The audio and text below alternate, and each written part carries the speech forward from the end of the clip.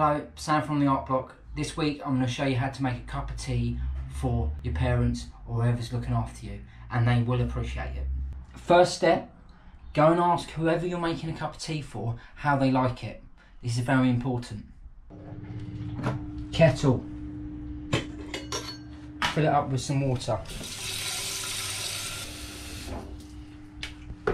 That goes on that, and you're waiting for that to click.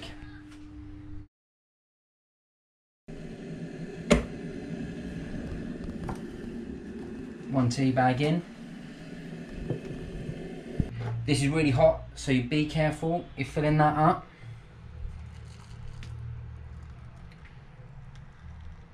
To about there. Okay, this is your brewing times, so follow the guidelines on the screen.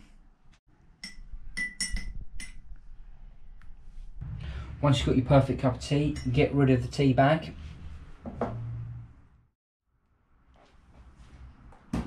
Bullseye. Okay, you're nearly done. Just add some sugar.